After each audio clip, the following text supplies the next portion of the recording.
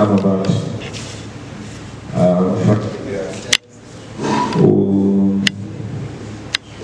is not just a father, he's also a lecturer today.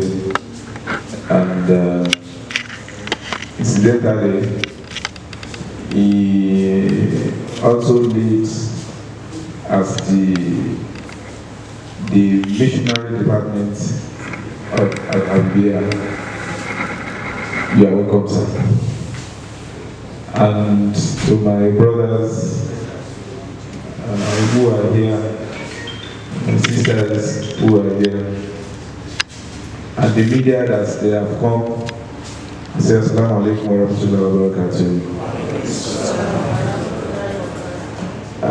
First and foremost, I want to thank you for having time to be part of this program. The program is highly selective. It's just for about 30 people. So it's not a program that everybody is invited. Everybody are not invited. It's highly selective, and there is a reason why it was like that. Those who have been following us, they know that we started a program in 2018 called Project Eat Fine, which is encouraging accountability and transparency through faith-based intervention. The project came to an end in December 2021. And it's 2021 or 2020? 2020. And Alhamdulillah, we launched a new program called Project Eat Halal. From Eat Fine, it came to Eat Halal. But what does the Eat Fine does? Or what did it do? Eat Fine trains imam and religious leaders on anti-corruption, on how to talk about corruption. If you notice, if corruption is removed from our country, about 95% of our problems are solved. 95, I can assure you. The money will be enough to do everything. It will even remain. In fact, the children that are yet unborn, we can be paying them salary. That because we are suspecting that they are coming to this world, this is the salary they will be taking. But because corruption has eaten deep, what 200 million people we share, about 20 people, they have pocketed everything to the level that we do not have just 1 naira to do anything again in our life. So we guided the imams on what to say. At that time, we worked in 6 states of Nigeria: FCT, Kogi, Kaduna, Kebbi, Lagos, Osun, then to some extent Nigeria. But during that course, we discovered that all the lectures we have been doing and all what we have been trying to make the imam do, 2 things we are able to see. We discovered that imams and religious leaders are not ready to steal. They are not ready to encourage other people to steal if they have something that can be sustaining them too.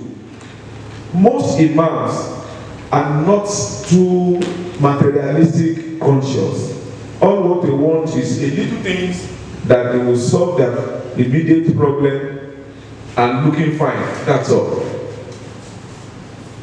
But because nobody cares about that, out of looking for little to what to eat, it has turned too many imams to even much more oppressive than the people in power. So what do we do? 2 things we did. We were training them on what to say. They agreed.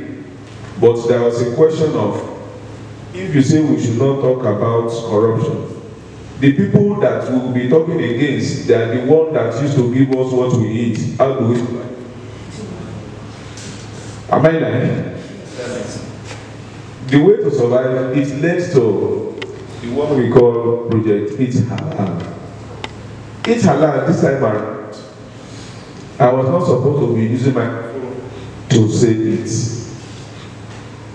And we can now move to the next level. We were looking for where we can get support for our imams. First and foremost, we went to one organization called All Farmers Association of Nigeria. And we discovered that this All Farmers Association of Nigeria, they have so many opportunities that we don't know that they had.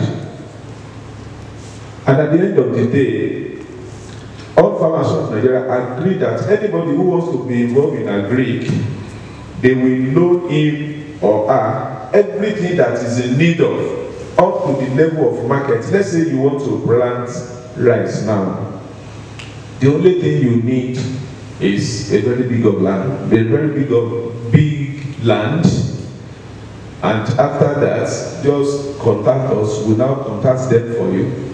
They will bring caterpillar that will work there, that will clear the land. They will give you the seed. They will also give the fertilizer. They will help you to clear it, and when it's time to harvest, they will help you to harvest, and they will give you where you are going to sell it. They will take the money that borrowed you to do it.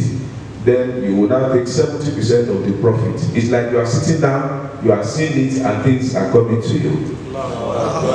We never knew this thing existed until when we went there, and Alhamdulillah, they see us as the first Islamic organization that realized this and is now working. Secondly, we also went to one government organization called National Directorate of Employment. What we did was we met the topmost of the management. We met the Director General and all the management. What did we do? We signed an MOU with them. And do you know the result of that MOU? We never knew that NDE has so many opportunities that is beyond what you think. NDE can train you. When they train you for a particular skill, there is one money in CBN. You cannot access that money except by the training of NDE. Then they now give us the opportunity. How many did they give us recently? Mohammed, NDE. In Sokoto, we have 20 people. In Sokoto, 20 imams. In Kaduna, we have 7. In Kaduna, 7. Then we have another 11 in Osun. Osun. I think that is the second round. The first round, how many they give all the states? 5. It's 7 each. They give each state 7. They are giving the imam, giving them training, and there is even one that they will just be paying them. We never knew those facilities, opportunities are actually there. And we discover we can only achieve this by coming together and let some people be in front to go and do this for us. And Alhamdulillah, this thing is now working. Now, we still want the man to be talking about this corruption thing. But many of them, they actually don't understand what constitutes corruption itself. For example, in the mosque, the imam, they want to appoint people who will be in charge of collecting money. He has to bring the man that is the closest to him so that he can be giving him reports. They can be known how they will be sharing it. He now take his son or somebody of his manner that they are the one in charge. Not somebody who is qualified to be in charge of money. You can see too, he's already an oppressor, but they will not know. So we decided to write a book that will help the imams and other religious leaders to know what to say, how to say them, and when to say it. Hence, the production of the book in your front, Sermon Guide. Incidentally, about 3, 4, 5 professors, including big sheikhs, you can lay your hands in this country, they were part of those that wrote the book in your front. And we don't want to do like normal Nigerian thing. When they prepare a particular book, it will just be there in the library, and people will be saying, oh, this is a very good product, a good work, but nobody will know how to use it, and nobody will use it. And that is why those who will guide us how to use this book, they are the ones who wrote it themselves. So you can see it's very easy. It is not just an imaginary thing, and that is why our father, Ambassador, is one of those who led in the writing of this book, and is also going to be one of those that will teach us how to use the book they have written. Your Excellency, we are very grateful, sir. And we are also expecting Professor Taufik Abdulaziz, is the Imam of University of Abuja. If you notice, there will be two types of lectures in your program. One by Ambassador. Ambassador will give us the theoretical aspects. So that you understand what does each topic say. How are you going to present it? What does he want to teach? What is expected that people should learn from each topic?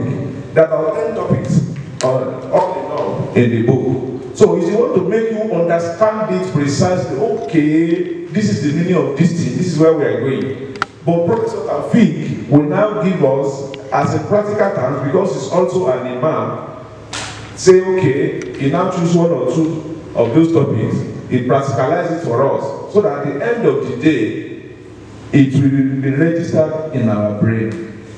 When we are doing this, many of us might not know, Al-Habibiyyah has a kind of working relation with BUK, Bible University. There's a place called Mambaya House in BUK. I don't know whether many of us know it. You know Mambaya, I know you must know. Mambaya House, we work with them. They have prepared so many books. In fact, we signed an MOU in this hall with about 6-7 professors. But by the time they came, they thank Allah for what they met with us in Al-Habibiyyah. They've written so many books, and I asked them, who are those using this book? And there was no answer. And that's why we said, okay, we are not going to be like you. If we teach people how to use it, I'm very sure it will interest us in use, especially those of us who have member.